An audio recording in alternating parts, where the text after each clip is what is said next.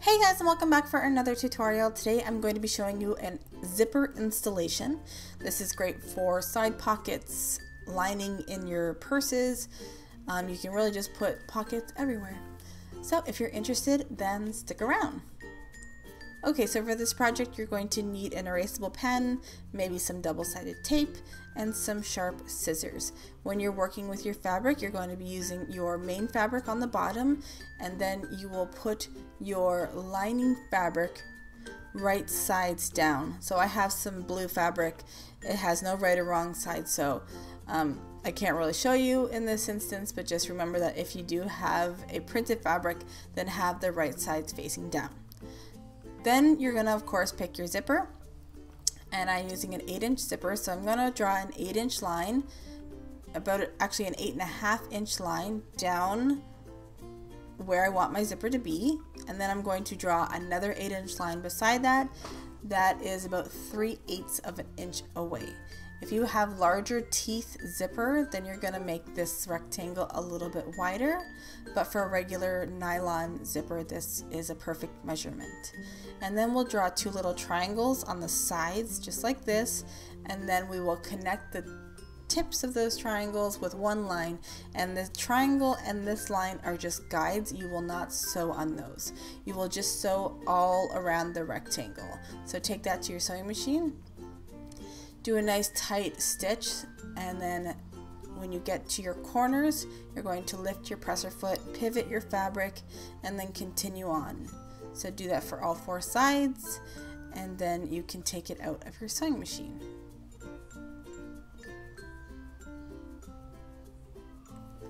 So after that, then you're going to go get your sharp scissors or your rotary cutter, whatever you feel comfortable using.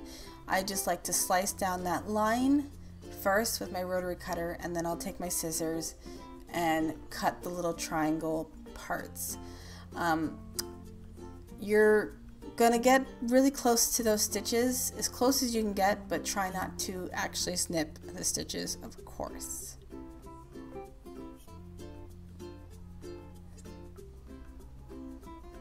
So after you've done that, you're going to take your lining fabric and you're going to push that through the opening.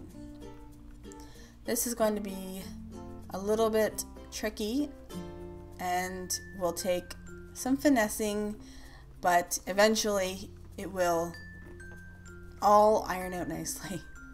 I did make this zipper a little too close to the side, so the one side didn't come out as nicely as I would like. So when you do make this yourself, then make sure you have a good amount of space on either side of your zipper.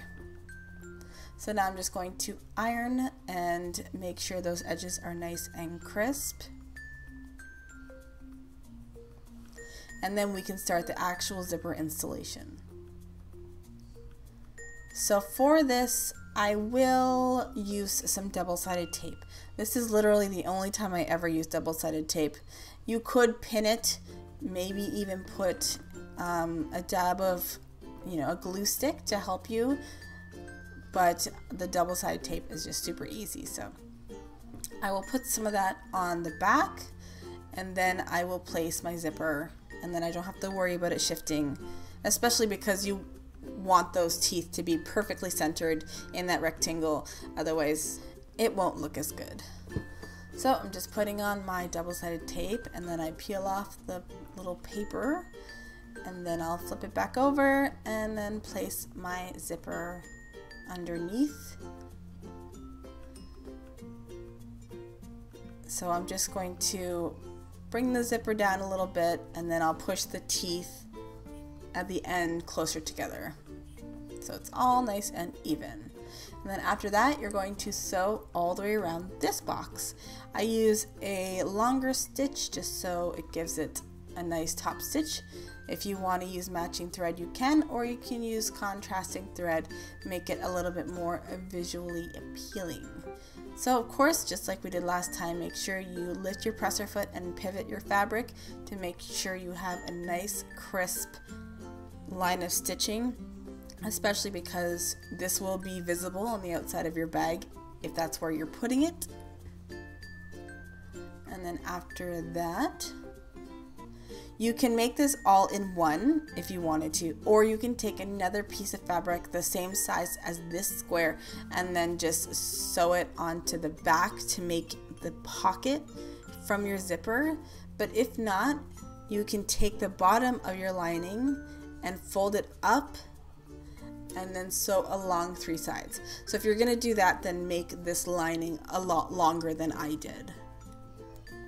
And then you're just going to lift the lining away from your main fabric and then just sew along the 3 sides of your pocket. And don't worry about the raw edges because that'll be hidden inside of your bag. And then that's it. You open up your zipper and then you have a perfect little pocket. So I hope you enjoyed this tutorial. If you did, please give me a thumbs up. Don't forget to subscribe and follow me on my Instagram, Twitter, and Facebook. All those links will be down below. If you do this project and make it into something, I would love to see what you added to. So thank you so much for watching, and I will see you guys in my next video.